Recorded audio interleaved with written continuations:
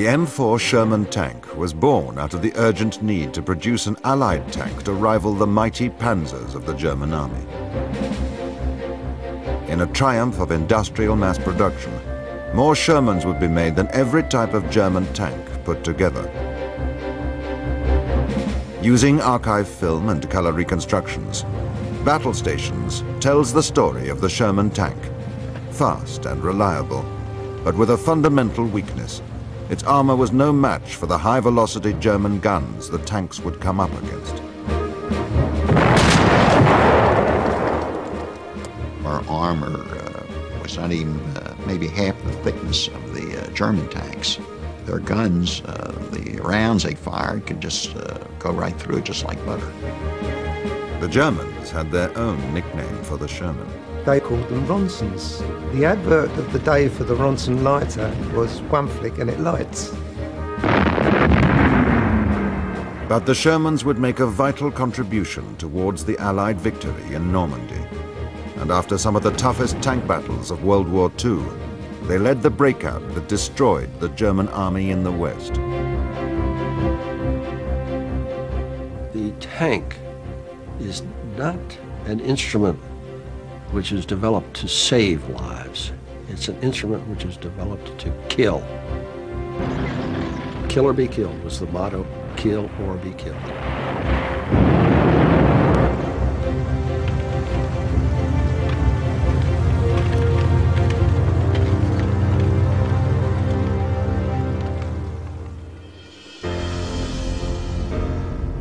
Tanks were first used by the British in the First World War to break the stalemate of the Western Front.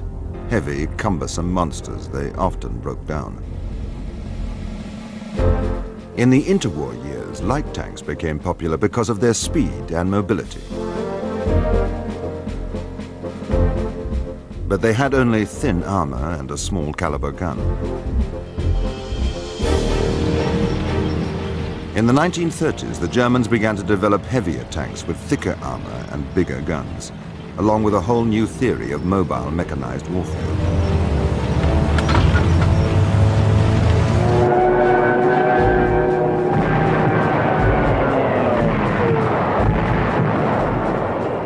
In May 1940, Hitler launched a blitzkrieg, lightning war, against France, Belgium, and the Netherlands.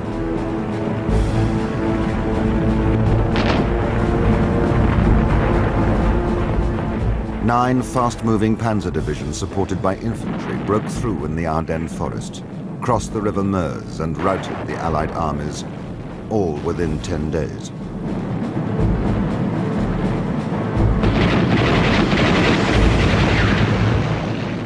Blitzkrieg is historical shorthand for fast, mobile operations by tanks and mechanized infantry. Many armies experimented with it, but it was the Germans who brought it to perfection. It's as much psychological as it is physical, making the enemy feel defeated as well as actually beating him in the field. Meanwhile, in the United States, the army was in a poor state, tiny in numbers and equipped with only a few hundred ancient tanks from World War I. Now, almost every tank in the US arsenal became obsolete overnight. Although still neutral, American industry began speedily to adapt for war, starting the transformation into what would be called the arsenal of democracy.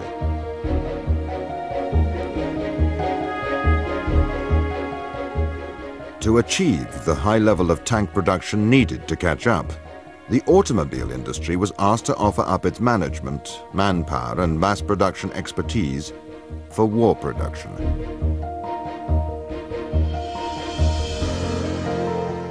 The president of the Chrysler Corporation, K.T. Keller, responded to the call and mobilized Detroit for war. Keller recommended building a new tank factory. Within a month, quiet Michigan cornfields had become a factory producing tanks, known as the Detroit Arsenal.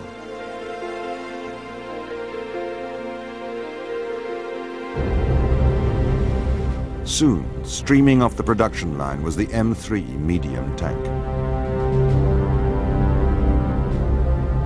But the army planners wanted a new, better tank to try to match the German panzers. Chrysler staff and military engineers began work on a new engine.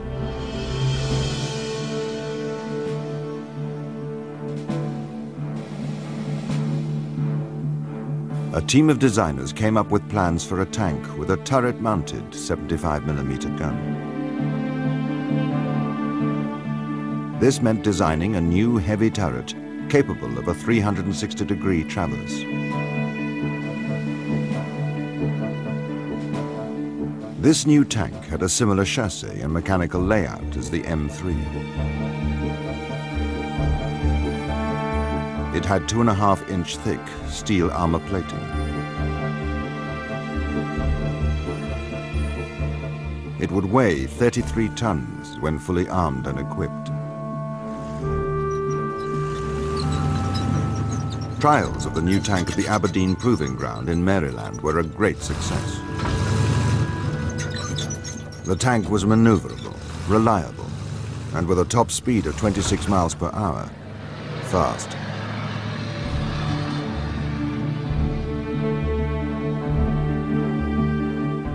In October 1941, this new tank went into production. Officially, it was known as the M4, but it would most often be called the Sherman. In late 1942, the first Shermans went into service to the British Army as well as the American. Well, I just loved it. The Sherman tank was a 33-ton monster. The first sight of a Sherman, there it was, a huge tank. There's a lot of room in it. A veritable Rolls Royce, really, compared with what we've been used to. Very impressed the way they had the 5 Chrysler engines, the way they were all made to drive onto one common shaft. Most of the American equipment was much better than ours. They seemed to have the industrial muscle to produce these things. I thought he was going to be able to do the job very well against the enemy. Each Sherman was operated by a crew of 5. The driver sat in the left bow. As a driver, the Sherman, you've got an enormous gearbox on the right. It's got the same pedals as most vehicles. It's got an accelerator, got a clutch, hasn't got a brake. Instead of the steering, you've got 2 sticks, like joysticks. And by pulling on the right, the tank will then veer to the right. Pulling on the left, it will go to the left. If you pull both together, it stops. Of course, often you had to drive with your periscope when you were buttoned up. And that wasn't easy, but of course you learn how to do that. When not in combat, the driver and co-driver could also drive by looking out from above the hatch. The rest of the crew worked from the turret. Well, there were 3 people in the turret, and I would think it was about a diameter of 5 foot. We were very close to each other, put it that way. And the only thing between the loader and the gunner was the breech of the gun. The gunner didn't have a lot of room because he'd got the gun by his left side, and his sight was all through periscope. The tank commander says where to go, what to do. I always prefer to have my head out. I couldn't bear looking through these tiny little periscopes. In addition to the main 75mm gun, the Sherman had a .30 caliber machine gun at the front and a .50 caliber anti-aircraft gun on the turret. Shells for the main gun could be either armor-piercing, known as AP, or high-explosive, HE. If the commander saw a target, he'd swing me around. I'd traverse onto a target he gave me, you see. He'd say, traverse right and give me the target if it was visible. You could traverse 360 degrees if there wasn't anybody in the way. And our traverse was beautiful. It was faster than hell. You'd say action AP or action HE, so the loader would either load an armor-piercing shell or a high-explosive shell. And then when I got the target, I had to adjust the range. And then you fired and you hoped you hit the target.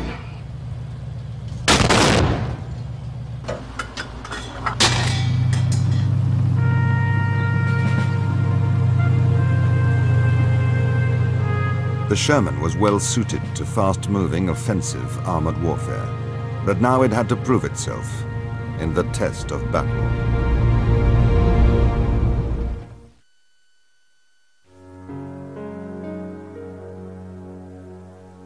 The Sherman tank became home for its crew, who had to work and live close together, often for days at a time.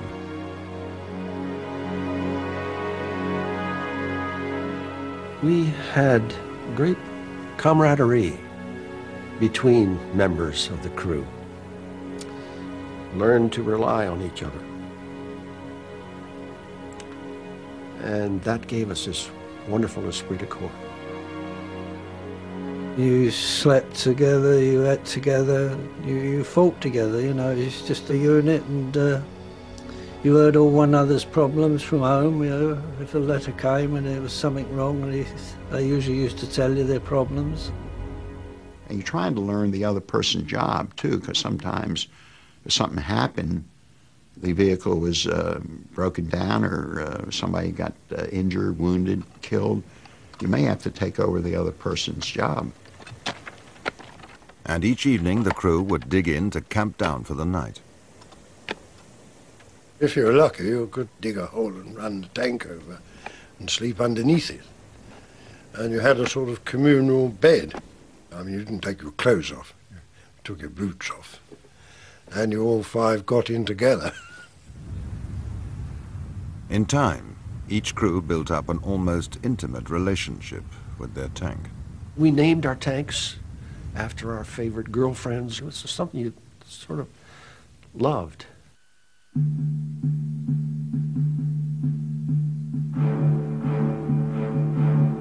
By 1943, the Detroit Arsenal was in full production. 10,000 workers worked in 3 shifts, 24 hours a day, 6 days a week. Each tank required 4,537 separate parts. In total, 11 different factories and hundreds of subcontractors would help manufacture the Sherman tank. By the end of the war, 48,000 Shermans had rolled off the production lines, double the number of all the German tanks produced in the war. The Sherman would become the universal Allied tank of World War II.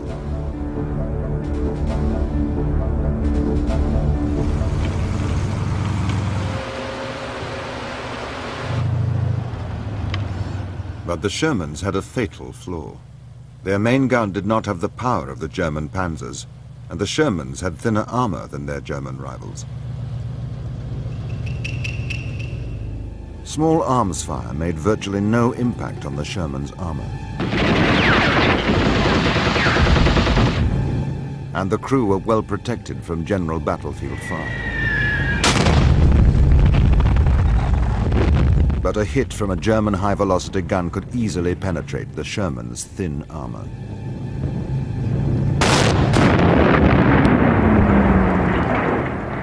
The crew had only seconds to get out before the fuel or the ammunition went up. If you got hit, you were really in great shape to just go up like a match.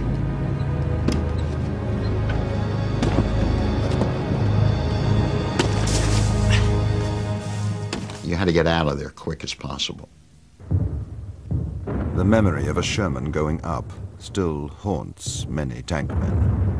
The sight of black smoke, I mean really black smoke, with rounds bursting off inside, is a terrifying sight. It would burn very quickly for a very short while. As that died down, the heat generated from it would then start exploding the ammunition stored within it. If you got a turret hit, a shell could come in and ricochet around inside, which and the people within it had nowhere to go, so that was messy. There was meat, flecks of meat, all the way round the inside of this turret. And we didn't look any farther. We thought, oh my, what have we got into? I was only 22 years old, and it was quite exciting and glamorous, I suppose. One always thought, well, it's not going to happen to us. I mean, it was bad luck on those guys, but not going to happen to us. Tank designers traditionally juggled the tank's three main characteristics: mobility, firepower, and protection. Some tanks, like the famous German Tiger, emphasized firepower and protection. In contrast, the Sherman went for mobility. It was very mobile, and it was very good cross-country. British and American planners working on the invasion of Europe realized the need for armor to precede the infantry ashore and to clear the many waiting obstacles. A series of what became known as Hobart's funnies, after the British general who designed them, were produced. These included swimming tanks with floating skirts around them to go into the beaches in the first wave. When they hit the beach, they threw off the canvas floats. Flail tanks to clear minefields. Bulldozer tanks to clear the path forwards. Most of these tank adaptations proved successful. Others were less reliable.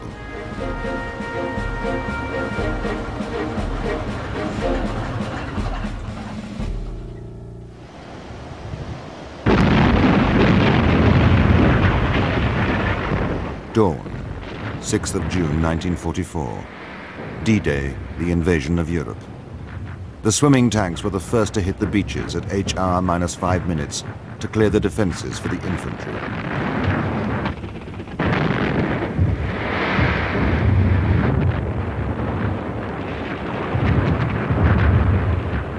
But the seas were rough, and on Omaha Beach, many of the tanks went to the bottom.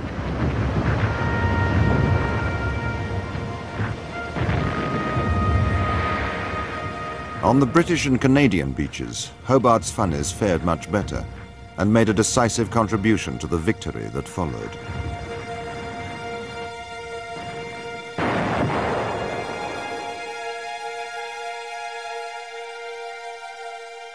The Allies had breached Hitler's supposedly impregnable Atlantic Wall.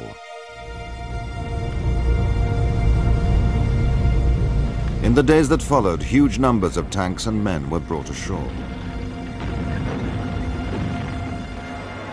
But once the Germans had properly recovered, a fierce battle ensued known as the Battle of the Hedgerows, after the characteristic feature of the Normandy countryside. Deep, sunken roads, high hedgerows, dense woods and orchards, all proved a problem to the tanks and were ideal for defenders to hide behind. Surprisingly, our intelligence, I don't know why, they did not brief us at all about the hedgerows. We had to learn the hard way. I never visualized a hedgerow would be as big as they are. You know, you're looking at a hedgerow maybe at 2 or 3 feet high. These were some like 8, 10, 12 feet high. One never knew what you were going to find round behind the next hedgerow or the next corner. The Germans were throwing men and supplies into the battle.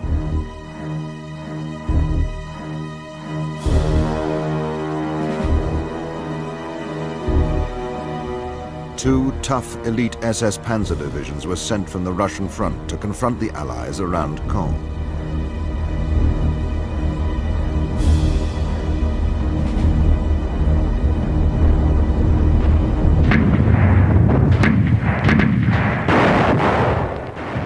By the end of June, about 1 million men faced each other across the battle lines in Normandy. The British and Canadians kept up the pressure around the city of Caen.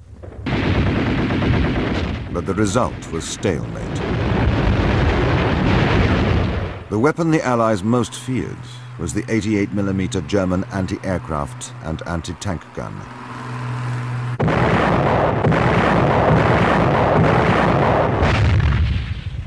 If a German 88 at, say, 500 to 1,000 yards could zero in on a Sherman tank, even at that range, he could penetrate without any difficulty. They were vastly superior. The long-barreled 75 and the 88 were vastly superior to anything we had. No doubt at all about that. In the killing fields of Normandy, the Shermans would soon face their biggest challenge.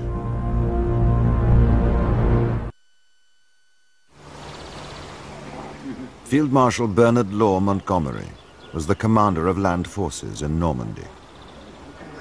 It's hard to be clear exactly what Montgomery expected from Normandy, because after the war he said that everything had gone exactly according to plan, and in fact it's clear that it didn't. But he certainly did have a general concept of operations, and that was to use the British around the Norman city of Caen to attract German armour. And this would give the Americans the opportunity to break out on the other side of Normandy in the west. There were going to be several battles to establish the conditions for the breakout from Normandy. Battles to wear down the Germans and to pin down their armour. Hundreds of British Sherman tanks assembled across the Orne River for Monty's big assault on July the 18th, codenamed Goodwood.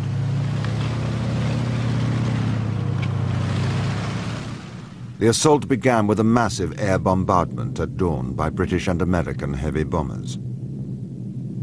It was one of the biggest ground support air raids of the war. The first thing that happened was this enormous air armada came over. One had never seen anything or could imagine anything quite like it. Hundreds and hundreds of bombers, not very high. You could see them all clearly, all the markings. You could almost see the crews in them. And this tremendous carpet bombing, one thought absolutely invincible.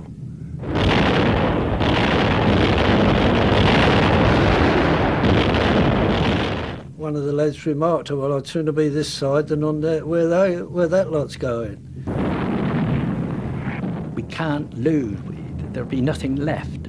We should probably be in Germany in 2 days. This is what we were told. We'll probably be on the way to Germany in a matter of weeks.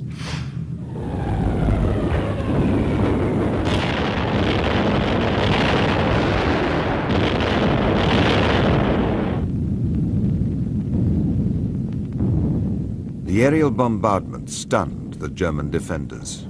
60-ton Tiger tanks had been thrown into the air like matchboxes.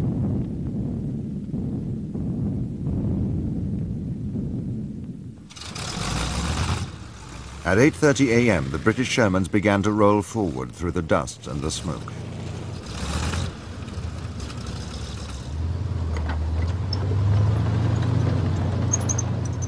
For a few miles, they advanced almost without interruption. There was nothing, no resistance. There were some Germans knocking around, but they were shell-shocked, very much so. A lot of them were wounded. We stopped and attended to some wounded, put some morphine in them and that sort of thing, and just carried on in fine fettle. We thought, well, this is marvellous. We're just going to sail on forever. After a few hours, the British were in open country. But as the Germans began to recover, the British tanks became easy targets. We got into some open ground, which we had to move across it very fast. Waiting for the British tanks were not only the dreaded 88s, but also well-hidden German panzers, with heavier armour and bigger guns than the Shermans.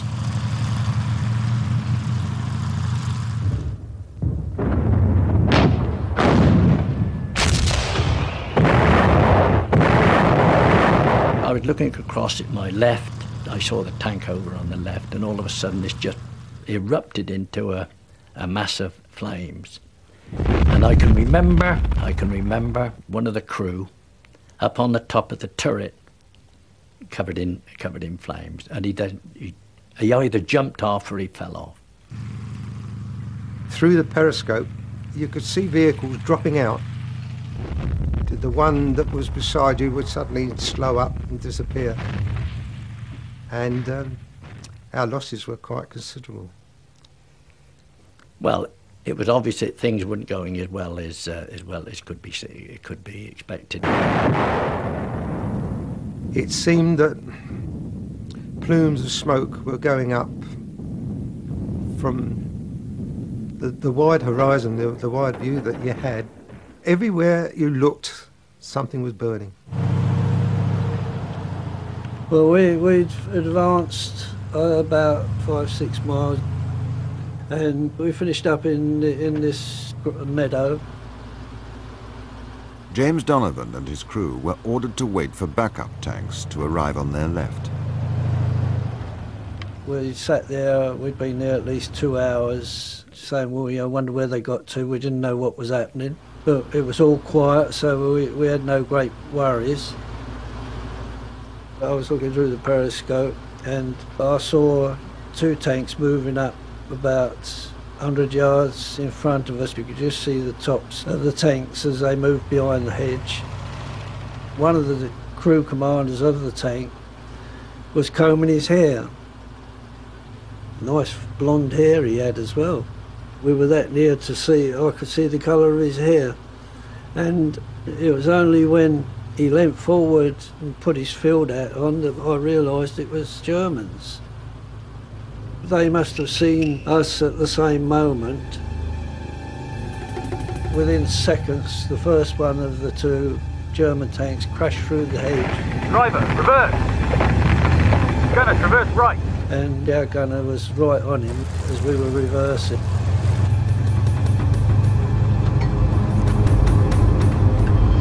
Fire! And as our gunner fired, I watched the tracer come off the front of the tank and shoot up into the sky, and I thought, oh good God, what chance have we got with that? His turret came round and lined up with us, and bang, that was it.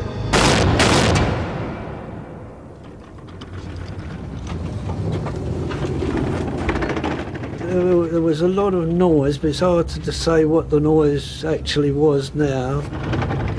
Then the order came over the intercom, bail out. Crew, bail out! Bail out! Bail out! The 2 of us in the front went through the escape hatch in the floor.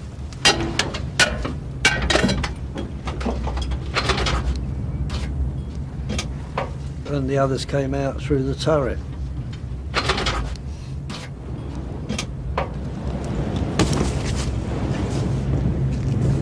Crew commander, he said, right, let's run and get away to get a bit of cover. We had to run to get to the cornfield and dive in the corn till we could sort ourselves out. Several squadrons of British Shermans were almost wiped out. That evening they counted the cost. I climbed out from the turret and stood on top of the turret, and there were 9 tanks there. You didn't believe it. I mean, normally you got out or in the morning you looked out on the same view would give you something like 50, 55.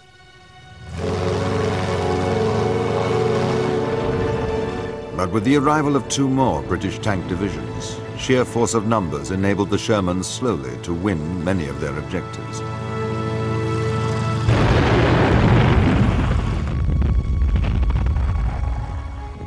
The trickle of German prisoners captured became a flood. These shattered men were from some of the finest units of the German army.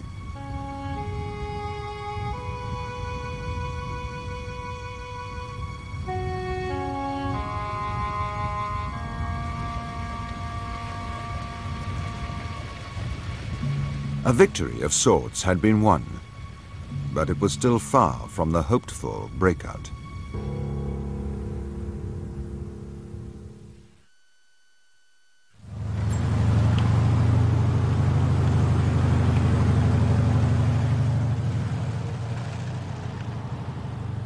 By the last week of July 1944, the American First Army had the men and the materials ready and were positioned to break out.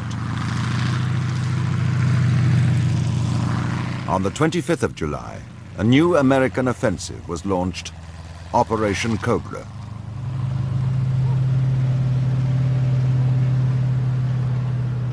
We heard that there was a big push on, and we were told to get ready to go. We were going to move forward, so we knew that things had started.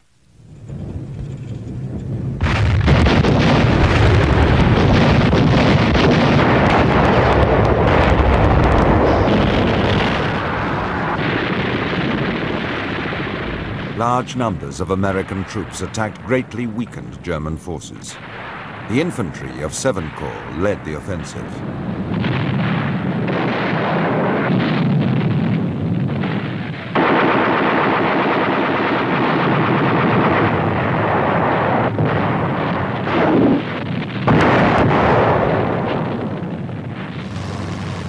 Later that day, the Shermans were ordered into action.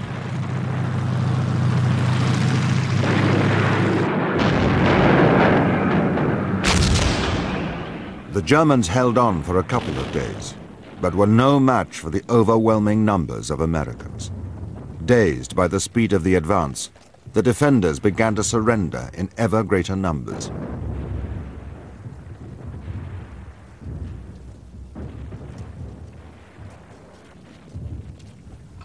Reusing old beach obstacles and welding them onto the front of the Shermans, the tanks now had a new weapon.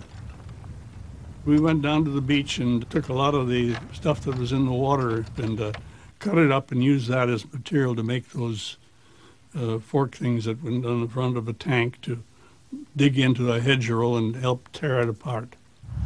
A tank would hit the hedgerow and with some speed, maybe 5-10 miles an hour, we'll say, and he would just burst through the thing, carrying the trees and shrubs and everything with him. I saw them used, and they were very effective. The Americans at last broke out into good open countryside, where the Shermans could be used to real advantage. It's a great feeling to get rid of those hedgerows and get out in the open again, where you can maneuver, especially with tanks, and really see that wide open space. The momentum of the advance began to build. "This thing has busted wide open," exclaimed one American commander. At the end of July, General Patton was appointed commander of the new U.S. Third Army. His mission, to lead the breakout in the West. He imbued his troops, as mean as he seems to have been to them, with a sense of, we can. George S. Patton, known as Old Blood and Guts, had a ferocious reputation for taking the offensive, earned in North Africa and Sicily, and he had a ruthless ability to push his men to the limit. We respected him because he demanded the utmost from his troops. Within days, Patton's men were racing into Brittany. His theory was that the enemy is just as exhausted as we are, probably a little more terrified because they're on the run. You realize that once you've got the enemy off balance, it's like a wrestler. Good Lord, move in for the kill, man.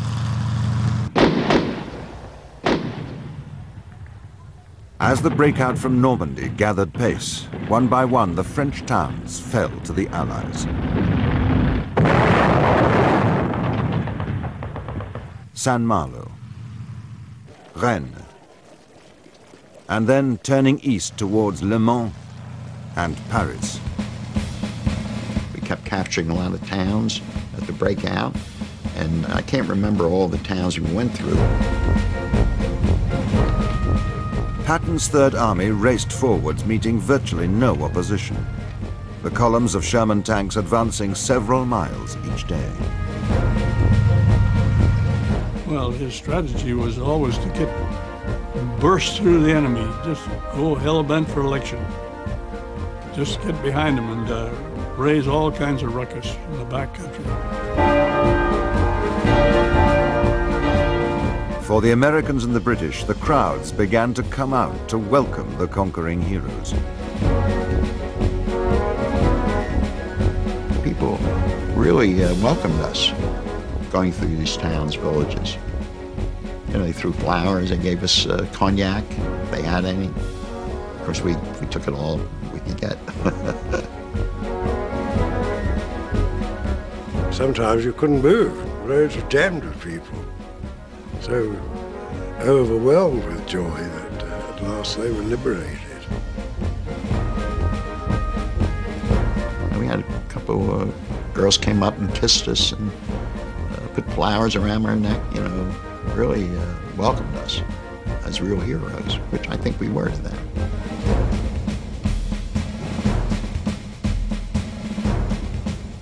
At last, all was going well for the Allies. But the Germans had one last trick to play. The German commander, Field Marshal Gunther von Kluge, reported, "It's a madhouse here. Someone has to tell the Führer that if the Americans get through, they will be out of the woods." Hitler intervened directly to order 4 armored columns to move from Caen for a counterattack, intended to divide the Allied armies in two. It was launched on the night of the 6th of August.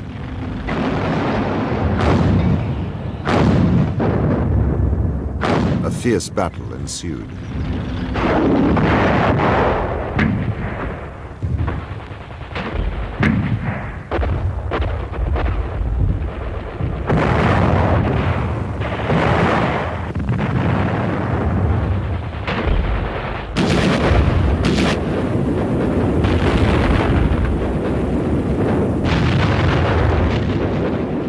But the American line held until reinforcements arrived.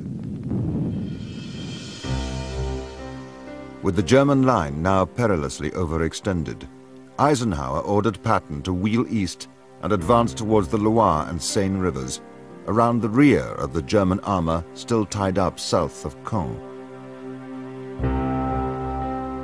Eisenhower then ordered Montgomery to attack from the Caen area southwards towards Falaise. Now facing encirclement, the entire German army in Normandy had only one road as a means of escape, eastwards out of the closing net.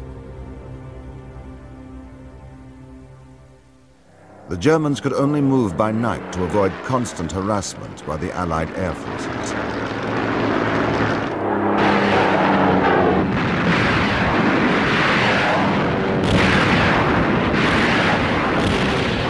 The Allies now had 19 German divisions trapped in the Falaise pocket. The Germans began to evacuate on the night of the 16th of August. Under continuous bombardment, they managed to get between 20 and 40,000 troops out. Over the next few days, the British, Canadian, Polish, and American troops tightened the noose. 50,000 Germans were taken prisoner. Most panzers and mechanized weapons were abandoned. When the Allies closed the gap, the scene inside the Falaise pocket was one of terrible carnage. It's difficult to describe, really. It's so horrific. Great stretches of roads, fields, blocked up, covered with knocked out vehicles, dead horses, bodies, absolute carnage, all heading one way, east, and all still and dead. You know, the Germans had a lot of horse-drawn equipment, artillery, whatever. Well, you never saw such a carnage of dead horses in your life, and the odor was just unbelievable.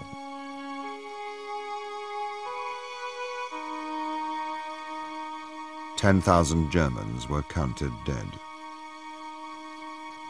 Kluge, the German general, wrote a letter to Hitler saying that the war was as good as lost, and then committed suicide with a potassium cyanide pill.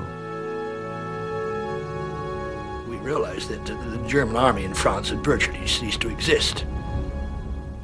I think that was the beginning of the end of the German occupation of France. But the story of the Normandy breakout did not end there.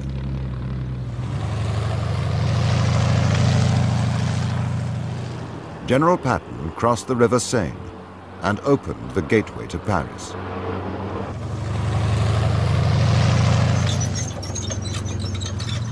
With American tanks advancing across northern France, the German army faced a complete rout. On the 25th of August 1944, the German garrison in Paris surrendered. The commander there ignored Hitler's order to destroy the city first.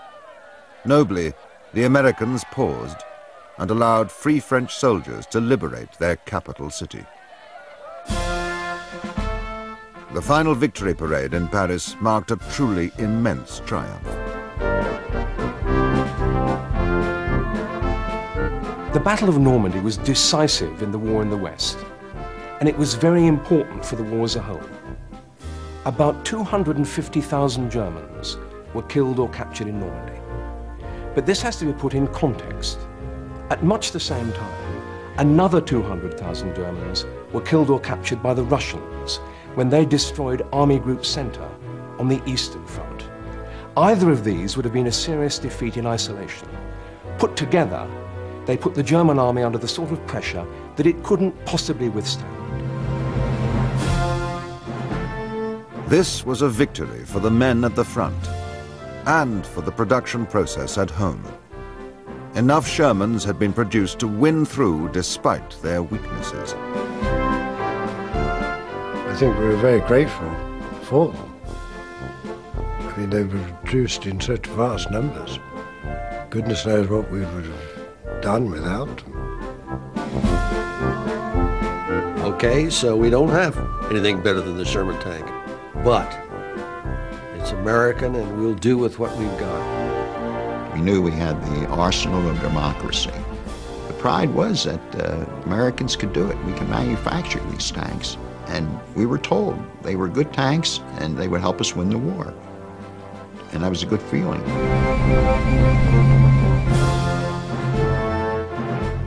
The Sherman tank had led the breakout and the victory that had crushed the German army in the West.